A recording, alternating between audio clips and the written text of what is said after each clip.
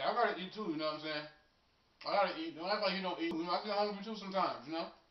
It's kind of rude to sit there and eat in front of people. So you want some chicken? I already put some hot sauce on there, but you want a piece of chicken? You want a piece of chicken?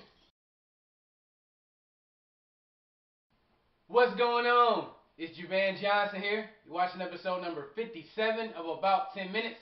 And I got my meal in, got my nourishment. You know what I'm saying? So has anybody been watching the NBA playoffs? I've been catching some of the action, and there's definitely been some exciting games going on and whatnot. In San Antonio, they already got their spot in the finals. Indiana and Miami, they have some unfinished business at the current time. But the playoffs have been very, very exciting. I mean, I was really enjoying watching Golden State play. You know, they up and coming. Watch out for them in the up and coming years. You know, if they just continue to make the right personnel moves. They got a good solid coach in Mark Jackson, and they got some good solid players.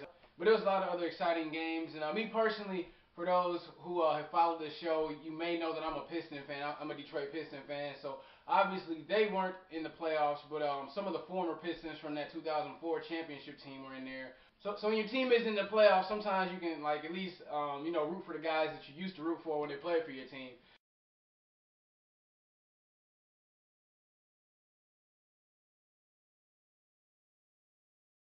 In my blog entry this past Tuesday, I was talking about scoffers and basically not allowing scoffers to distract you.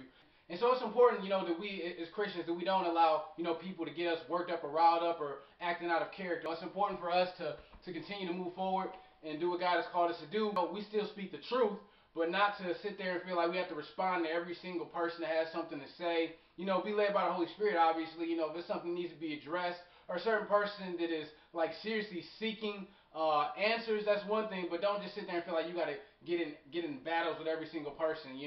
Like whether it's on the internet or wherever you at, don't feel like you have to be in battles with every single person.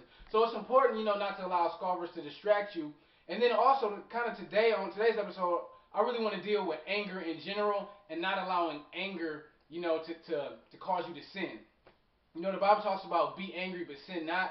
And it's very important we don't allow anger to cause us to do things that we will regret later on.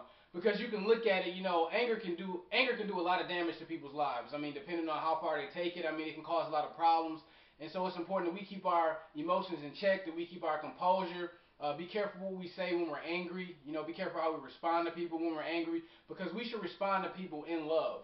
Because one thing I would say is this, sometimes it can take a long time to build a friendship or to build a relationship, but it can take 30 seconds to a minute, to destroy it. Sometimes somebody can say something to one person that really hurts them, and it can really continue to linger on.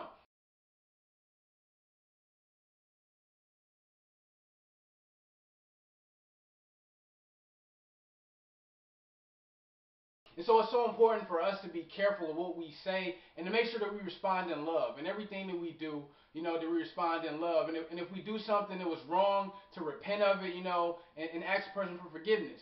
Now, obviously, we cannot force another person to forgive us, but it's important that, if somebody offends us, that we forgive them. And so it is something to be mindful of and to really look at, okay, if we have certain things that trigger us, to get us angry, to really look at that, and to examine, okay, this is what I need to do to avoid having this happen. It's very important that we're careful of what we say, what the words that we release, what type of things we're speaking to people, because it can really impact them. And as Christians, obviously, we want to be a good witness. We want to make sure that we represent God in the best way.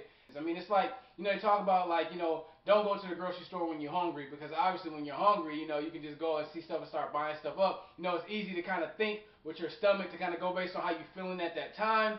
And when you're angry, sometimes when you're feeling at that time, when you feel like somebody may have did something that's wrong, you could really let some things out. You can really say some things, that could be hurtful. Also, to really look at, at the deeper issue is okay, what's going on in the inside of me that would cause me to respond this way? Now obviously, we're human and we all have different things. To some things, for each person, it can vary from person to person. For instance, one person may have something that sets them off that 10 other people wouldn't even bother them. It wouldn't even be anything to them. And so, but it's important that we look at ourselves and say, okay, what is it on the inside of me that I'm dealing with, and then take it before the Lord. Take it before the Lord in prayer. Spend some time praying about it. Spend some time in the Word.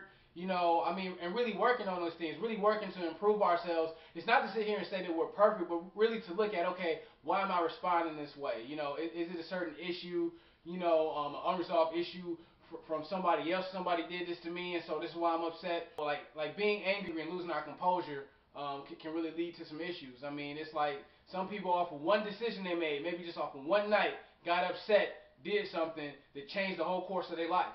And sometimes on varying levels. Sometimes it could just lead to them like losing a scholarship or something like that. It can lead to a lot of different things. And so it's important that we make the right decisions, and then we seek God, for wisdom on how to respond to things. And then we just, we stay focused on what He's called us to do. So as we go about our lives each and every day, let us make sure that we respond in love. Let us remember Jesus Christ, the example that He provides for us, and continue to represent Jesus Christ in our day-to-day lives. I want to thank you for watching episode number 57 of About 10 Minutes. You have a blessed week.